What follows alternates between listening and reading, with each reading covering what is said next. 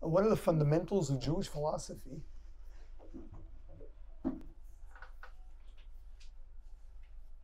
is that we really can't do anything.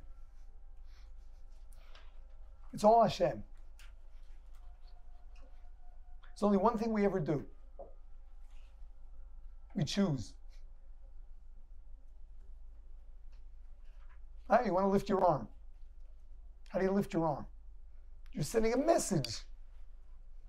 All right, the brain's sending a message, and yeah, everything happens that makes your arm go up. All you ever do is choose. All of life is just about choices.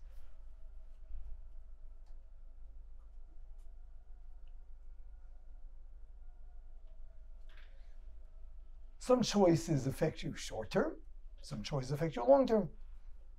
Some choices make a difference to whom you're going to be. And some choices, all right, what's the difference?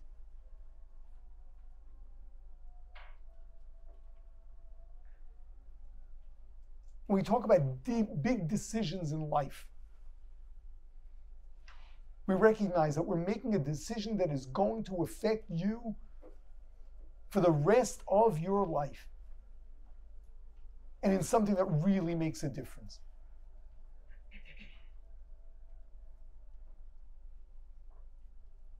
Simple, right? What's the problem?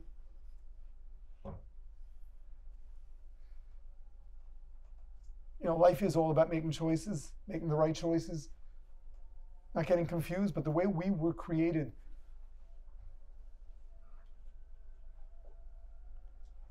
the human psyche is such that there are so many different factors that are running around in our brains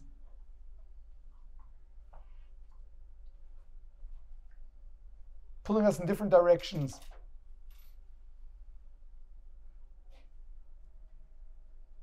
So how do you decide? First and foremost,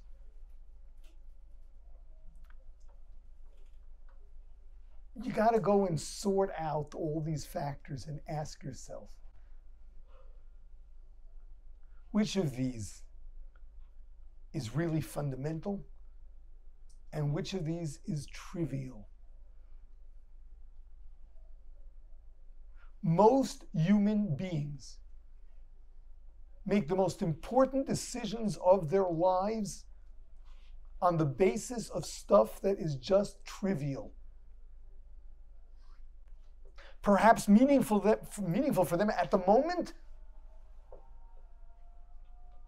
but for real, trivial. That's the way we are.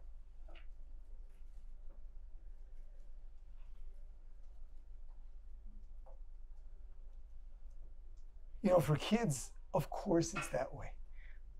The process of maturing is to understand what's important and what isn't.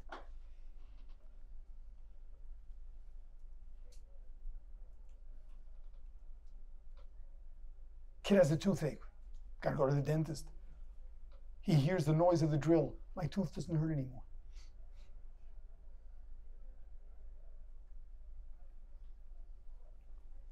Health. Health. How many people just make a mess of themselves physically because things taste good? I mean, relative to how long you're going to live, your sweet tooth really should be playing a role. All right, so I don't want to make this sound too mature.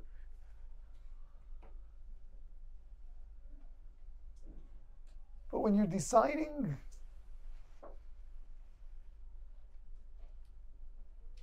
at this point in your lives, what are you going to do next year, for example?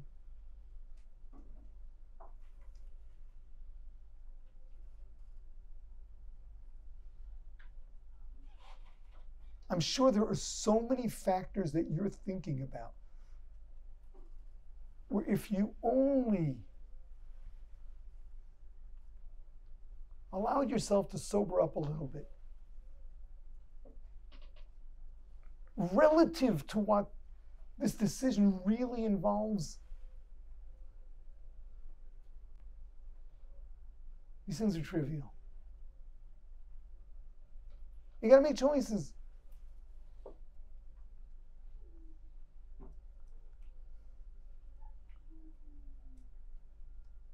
Talk about this maturity business.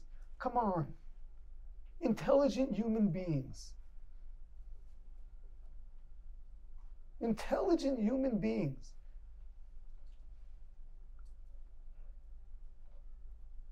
Make decisions in life that affect their families, that affect their relationship with their kids.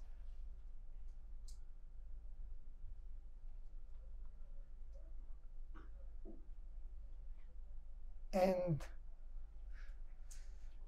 the decisions don't really reflect, but I would say the priority that one would have in a relationship with kids. A simple example. Simple example for firm people.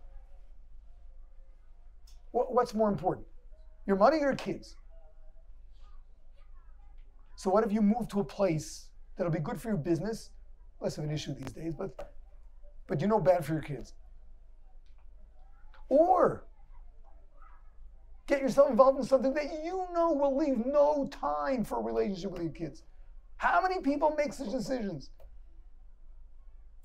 How many fathers become absentee fathers because of their livelihood? Do they really believe that their money is more important than their kids? If they have to put it in so many words, they would do that? But we don't think of that. We don't think of it in those terms. You have to decide what are priorities in your life. What do you want to look like? What are the values that you want to share with your kids?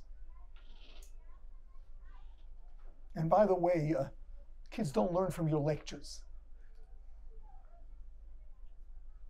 It's nice to say it's Dvar Torah at the table. But what you're really teaching your kids is the way you live.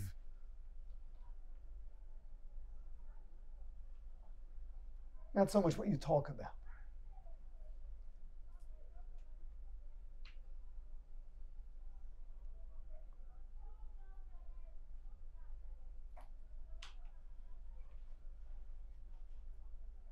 You got to make sure that you're making big decisions on the basis of the important, relevant factors and not on the basis of trivia, relative trivia. Making a living is not trivial, but it's relatively trivial. If you have a choice of making a better living or worse, it's nice to have lots of money, but how does that compare to a healthy marriage? How does that compare to a relationship with one's kids?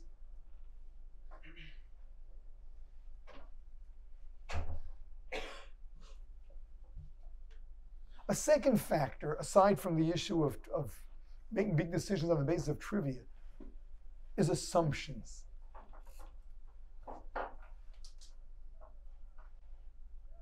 Many of our assumptions are based on stereotyping, are based on particular experiences.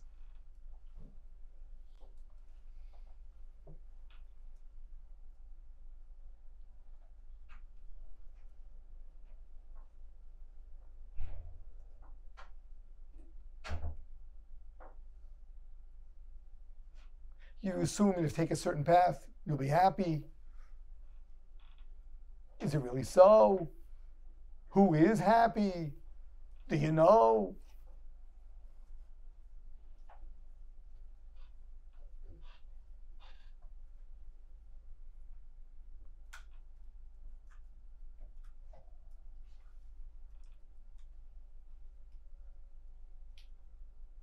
I would hope, for example, like the word yeshiva.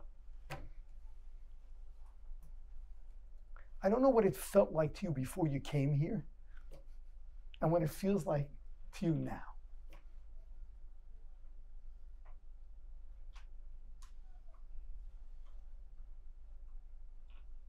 So I know what your experiences were like. There's a stereotype. Yeshiva means a bunch of old rabbis saying things that are irrelevant to your lives. Telling you to be fromm and learn Musar. Perhaps you thought of yeshiva as a summer camp experience for a whole year.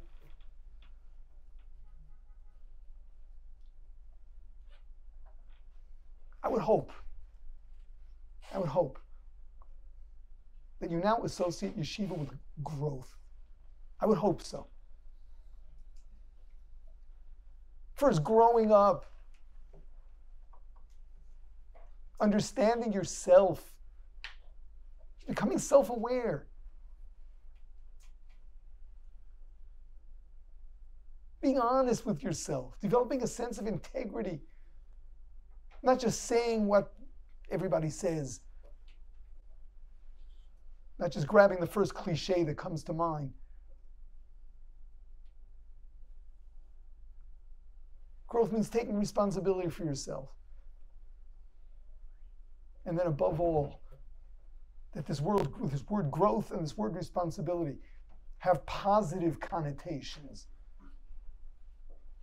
And don't just make your eyes roll. I hope so.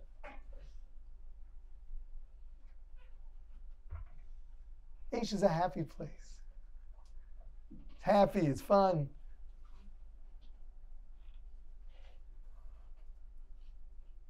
The most important demands we make on you is that you really grow. And once again, first and foremost,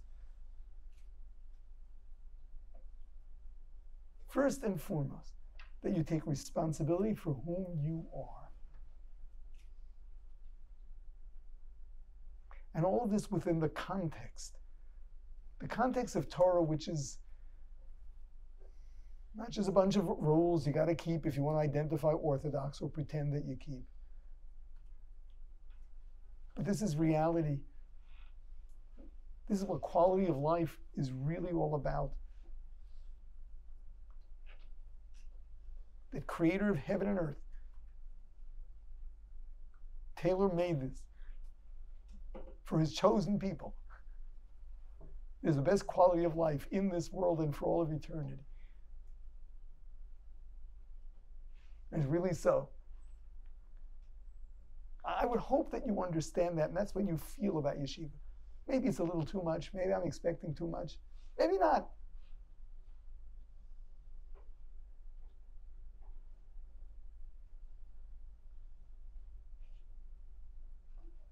Maybe you learned here about what real relationships are like.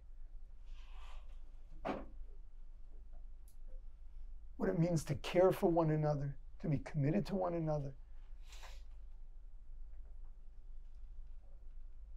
And perhaps what you learned here is that there really is a creator. And it's not just a matter of tradition.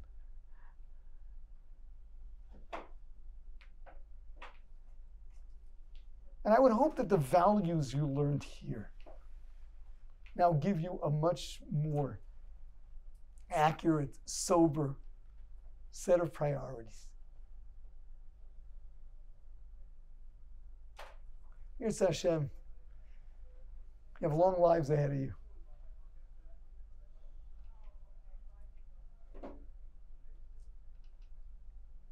You want families.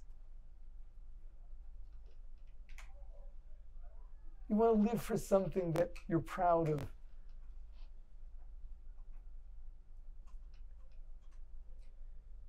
You want to be able to do the things that make you believe in yourself and not the opposite.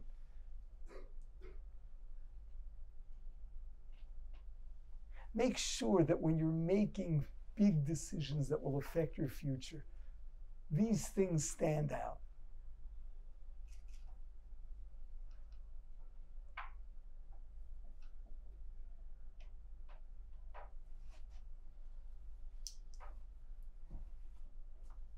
Mature people understand that social climbing is, it's empty and phony. And who really cares anyway? Life is about what's real.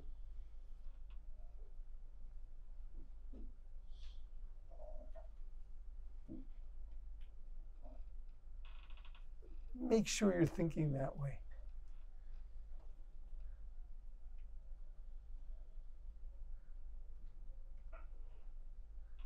That's the message. Make your decisions on the basis of what counts.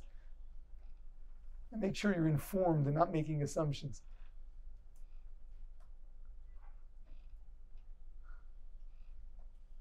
Are there any questions?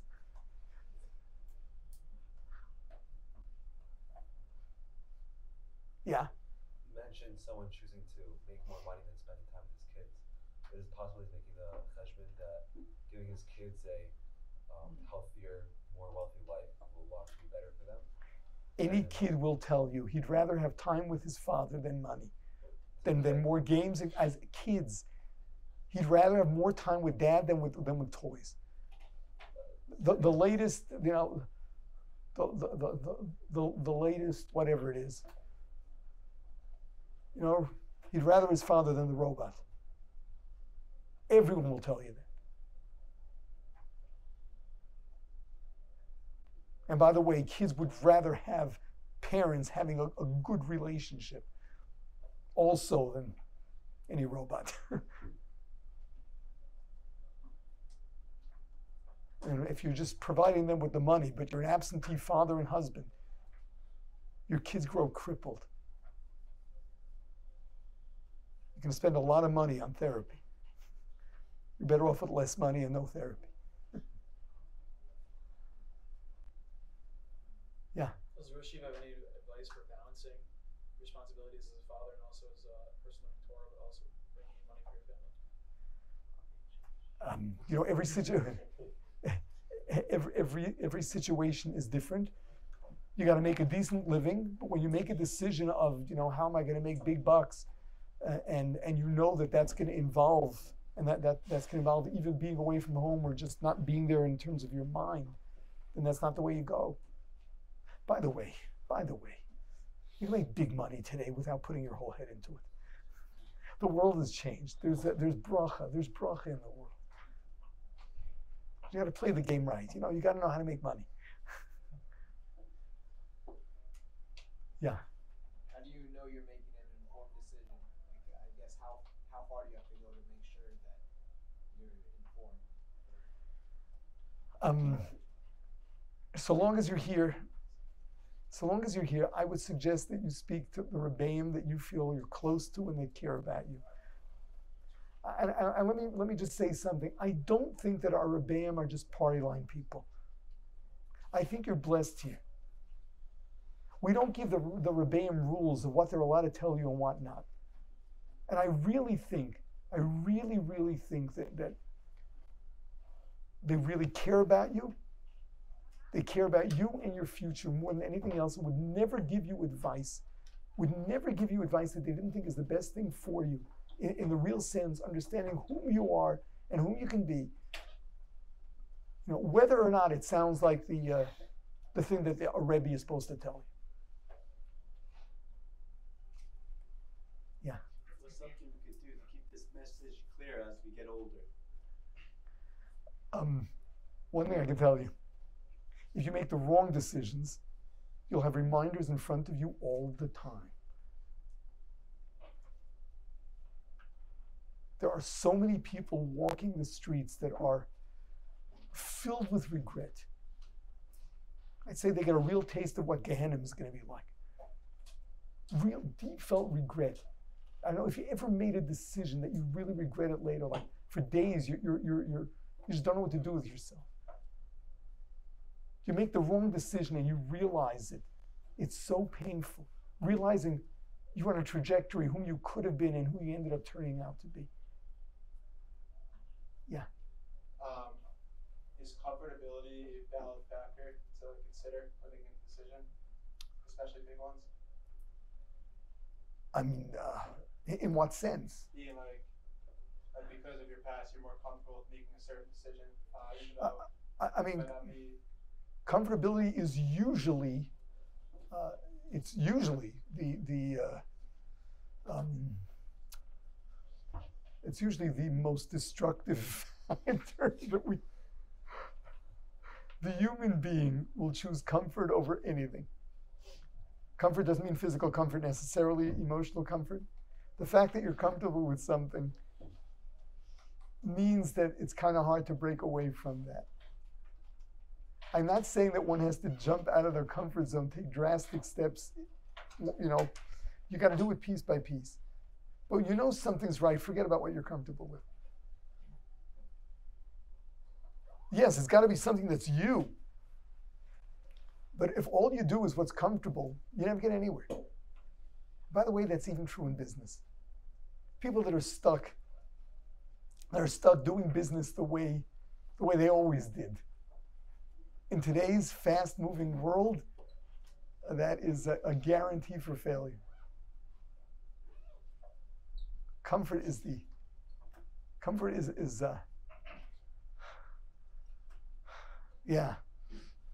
it's the least important thing on your list. Yeah. How can a person choose between two seemingly positive and beneficial opportunities?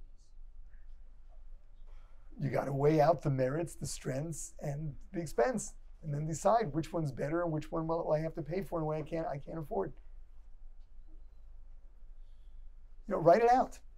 Write it out and weigh the two out.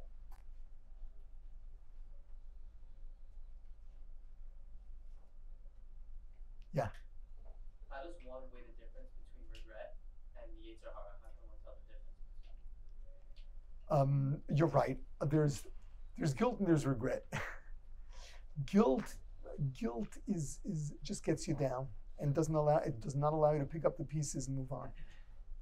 Regret teaches you a lot, and you learn from your mistakes if you still have the opportunity.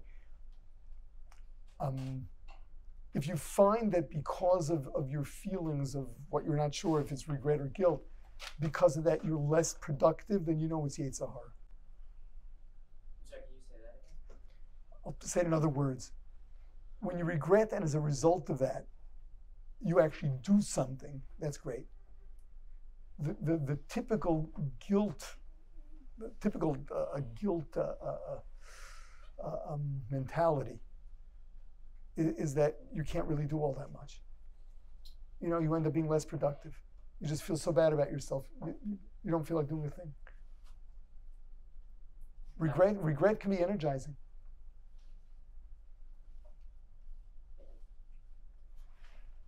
Yeah. Could one just rely on a tzaddik and das Torah to tell you what to do? If you look at a tzaddik and das Torah as some kind of ruach hakodesh, we're not into that. It may be true, but that's not the responsible way of dealing with it. If you're talking about discussing with somebody that doesn't know you, even if he's really big, it's probably a mistake because he doesn't understand your question. He doesn't understand your background. He doesn't understand so many different factors. If you're talking about someone that perhaps is not as big, but knows you well, he'll get the question. You know, theoretically, if the bigger person understood the question, he'd give you a better answer. But how are you going to communicate to that to him when it's trying to like describe a whole culture to him? Can you articulate your culture? You know, there's so much that we take for granted. It's very hard to articulate. Which means that when we're talking about someone that really is distant from the way you live, the odds are he doesn't understand you, and the question he's dealing with is a totally different one.